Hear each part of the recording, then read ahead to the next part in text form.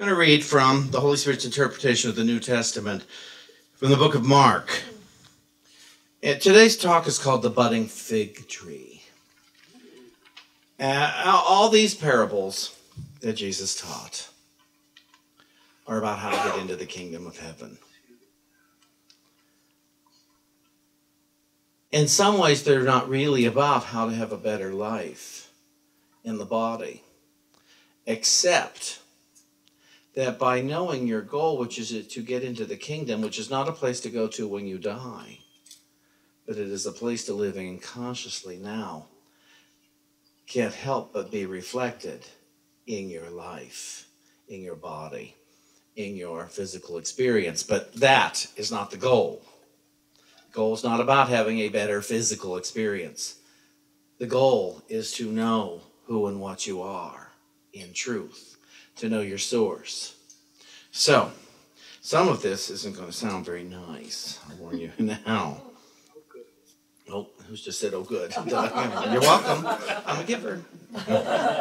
So we start with verse 4, and it says, as Jesus rested outside the temple with some of the apostles, they asked him privately, Master, you speak of an end to these days as we know them.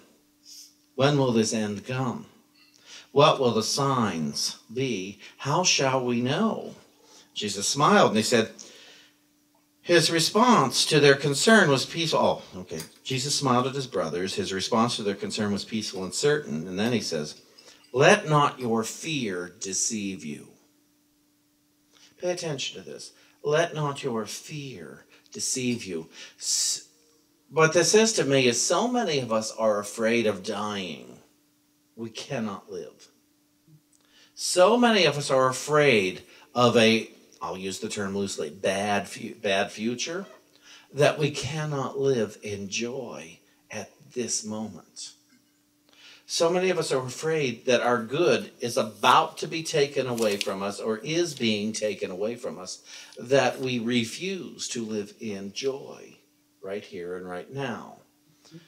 If that is you, then you know who you are. When you hear of war and rumors of wars, do not be alarmed. Such things will seem to happen before this world fades away. Nation will rise against nation and kingdom against kingdom. There will be earthquakes and famines. All this is but birth pangs of this world. Love not this world, but do not fear it. For the world will pass away, but you are eternal. You must be on guard and watch the thoughts within your mind. You may see yourselves arrested, or you may see yourself standing as witness unto yourself before governors and kings. This is your choice. He goes on to say that the light of God will shine throughout, and then the end will come. Master, what shall we say when we are brought as witnesses? And he says, do not worry beforehand what you will say. Say whatever is given you at the time, and trust it as the Holy Spirit speaking through you. Do not judge what you say, but give it as a gift by accepting it as a gift for you. What other signs will you see? And he says, as long as there is darkness within the mind, you will see brother betray brother and father betray child. Children will rebel against parents, and each one will blame another for his woes. But I say, stand firm in your faith. Trust not the thoughts of death. Listen only to the Holy Spirit, and your thoughts shall be your salvation. He looked at the apostles. He was still and restful in his manner. The world shall be the world until the thought that made it is no more. When the thought is gone, the world shall disappear with it. You will notice nothing but a tiny wisp of air, and then it shall be no more.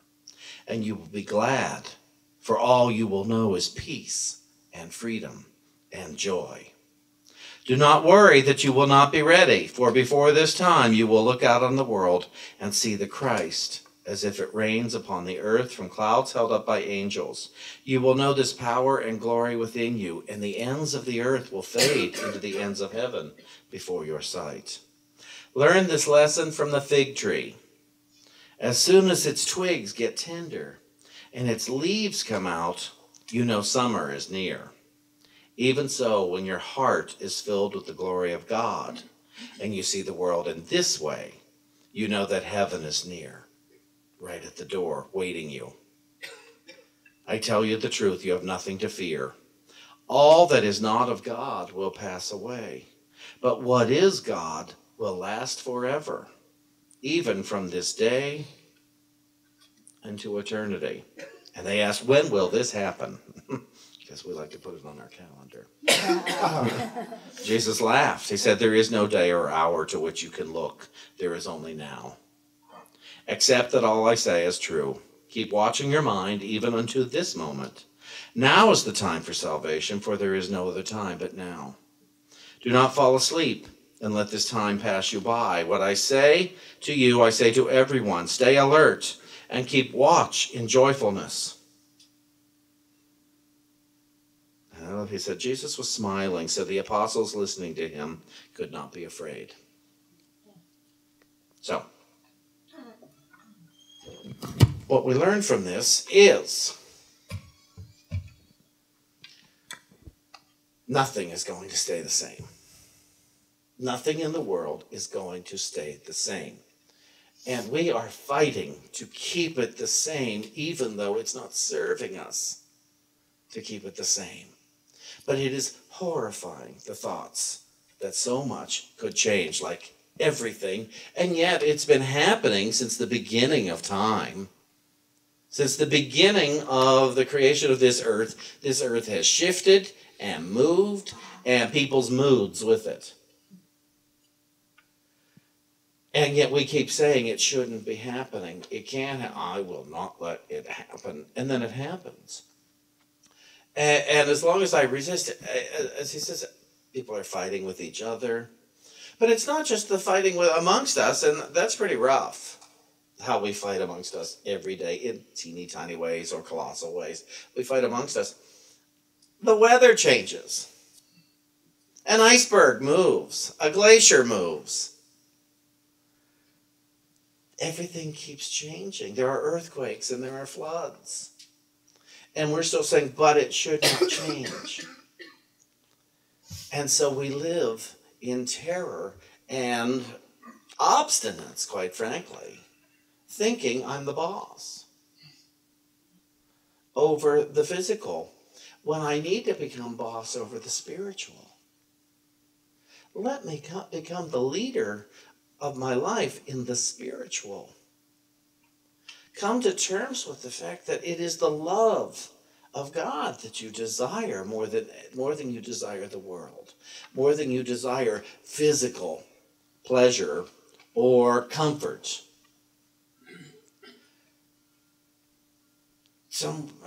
I always find people who want to argue these things. Fortunately, we don't have that kind of thing here right now, but this week I'll get a call. But Shawn, what about?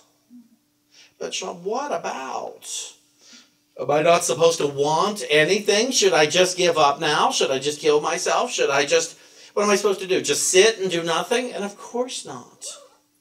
You're supposed to enter the present moment, knowing you may never achieve a single goal in the physical world.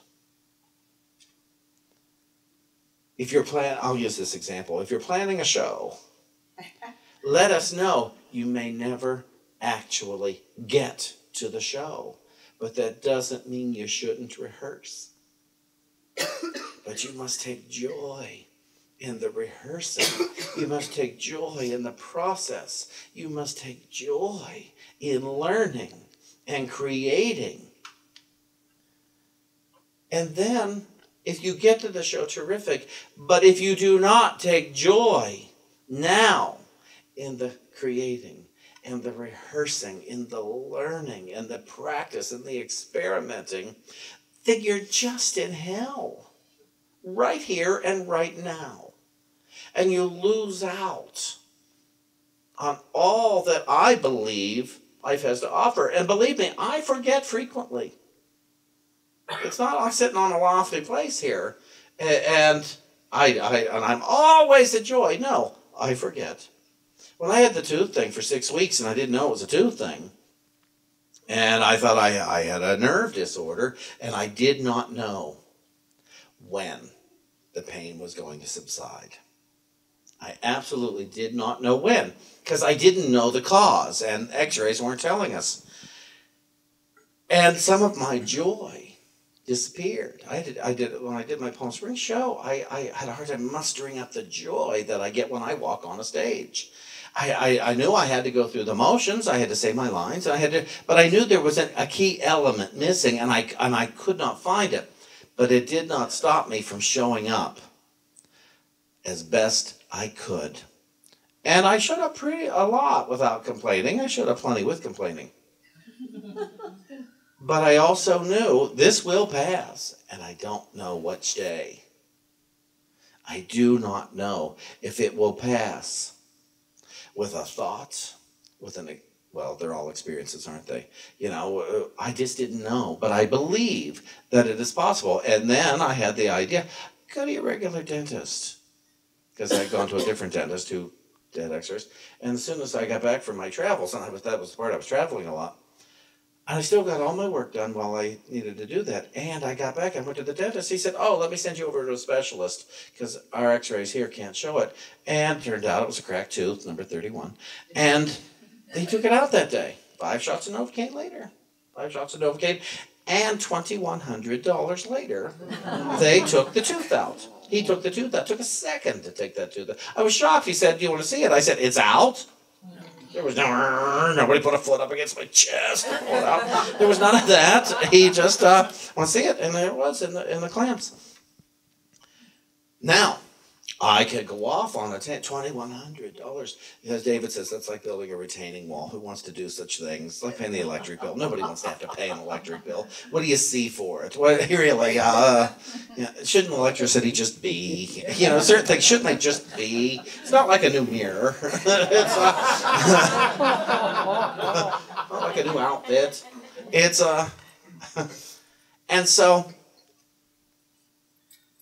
When Jesus uses the example about the budding fig tree, that when you see a budding fig tree, you know summer is near, relief in weather is near, planting and life is showing itself to us. And it's the same when we get on board with our spiritual life, that we start to know the kingdom of heaven is at hand. The kingdom of heaven in my mind. To me, the kingdom of heaven is knowing the truth, despite all appearances. If it were to snow in July, you know it's still summer. You know this will pass. If it snows now at the beginning of May, you may not know it's ever going to pass. But as we get another month into this, if it should snow, you're going to believe it's going to pass, so you believe. Look for signs of the kingdom in your thoughts, in your experiences, and what you witness. Look for buds coming up in your life experiences, in your thinking. Look and notice when you are willing to experience life differently than you did before. When something that would normally upset you doesn't. Something that would normally just throw you into a tailspin, and it doesn't. I've had many of those occasions over the years where normally I'd be so upset, and it's like, this doesn't bother me. And it started when I started meditating. I found that often my meditations, nothing would take place. I wouldn't get any great ideas. But 6 hours later, I'd be calm, where normally I'd be upset at something. And over the years, seeing certain things like that, and there are other times I just maintain the upset, and I don't worry about it. I know that's going to pass too. But over the years, my confidence expanded to try new things, to find out it would not be devastating if I didn't reach my goal. If I weren't the most amazing at something. If I fell and got embarrassed, it would not be the worst thing, because you see, I could still give thanks that I was even willing to try. There are some of you guys that are so well, I say exercised. Your muscles are so exercised and you understand things of how to do things in the world that I don't even care to learn. That it would not occur to me to sit down and learn. Some of you understand money in a way I will never understand money, but I also understand prosperity in a way, and they're not the same thing. I understand certain things of spirit because that's what was, to me, the solution for my way of thinking. When somebody gets up at the retreat and sings with David Friedman in the afternoon, on our afternoon musical thought exchange sessions, who say, I was told not even to sing happy birthday. I was so awful. And then they get up and they sing happy birthday on pitch, at full volume, and it's beautiful. And it's like the empowerment. What Betsy memorized and then sang 3 songs. Where had you ever sung an entire song by yourself before? There we go. Yeah, and she opened the show.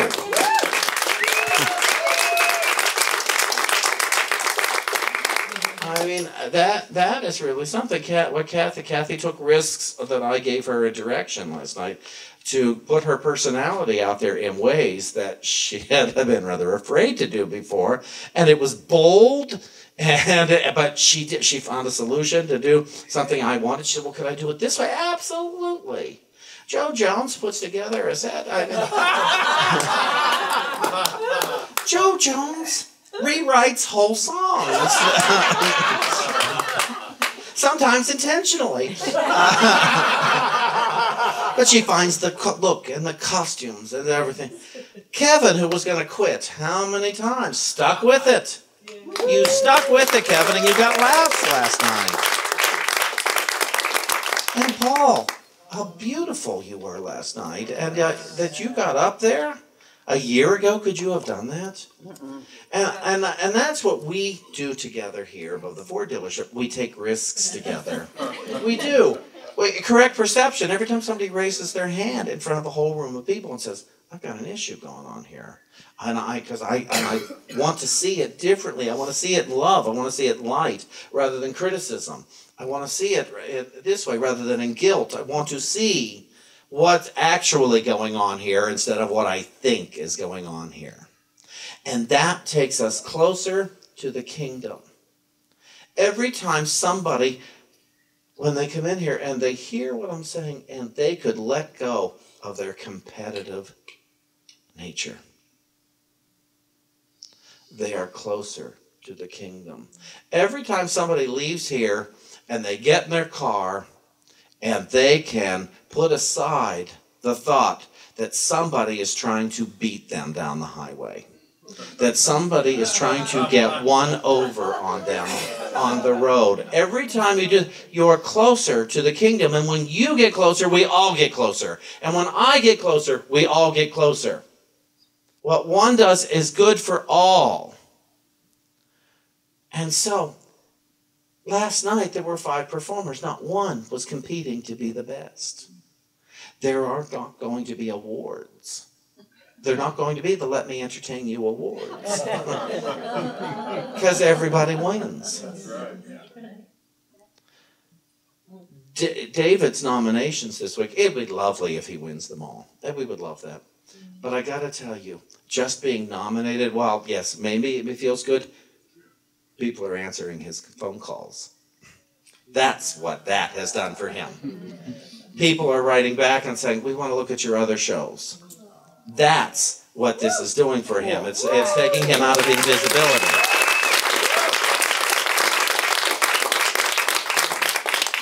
And some of us can get out of invisibility and say, oh no, this is too much. This hurts. I'm uncomfortable. I'm this, I'm that. And they will say, pull the shade down. Say, oh no, I don't want to be seen. It's too frightening. It's too this, it's too that. But others say, oh, this feels good.